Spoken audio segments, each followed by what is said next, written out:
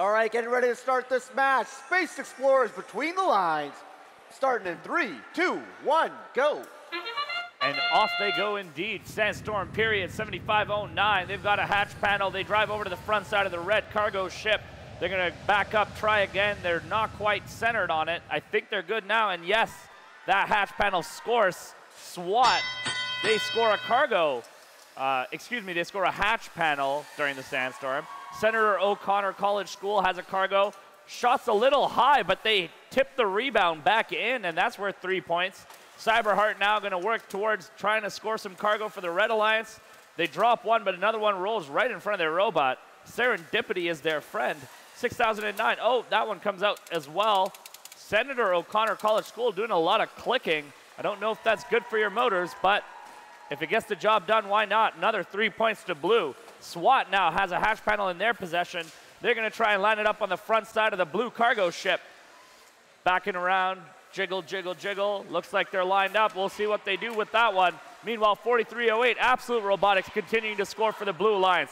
Senator O'Connor College School now getting a little bit of defense being played on them by Cyberheart. Great job by Cyberheart to realize you got to slow down your opponents to de-score some points as well. Oh, some strands of robot parts go flying off of Cyberheart. We're going to see if that's going to be disabling their robot from doing anything. 7509 now has a hatch panel. They're going to the Red Alliance rocket.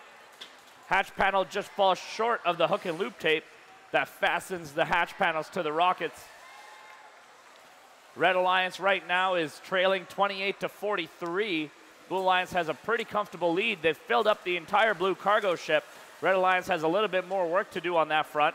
The hatch panel specialists now, Team SWAT, going over to the Blue Alliance rocket. Hatch panel, they've already got one on one side. If you get this one on, somebody can start loading up the cargo in that rocket. Final 30 seconds of play, 48-28, Blue Alliance lead. SWAT scores another hatch panel on the Blue Alliance rocket now. There's 2 hatch panels on that lower level. Absolute Robotics already scored 2 hatch panels on the other Blue Alliance rocket, and they've put 1 cargo inside. 53-37, 46 now. The score just jumped for the Red Alliance. We see Cyberheart, who's parked on level 2. We see 58-34 with one of the most consistent level 3 habitat mechanisms as all 3 blue robots end.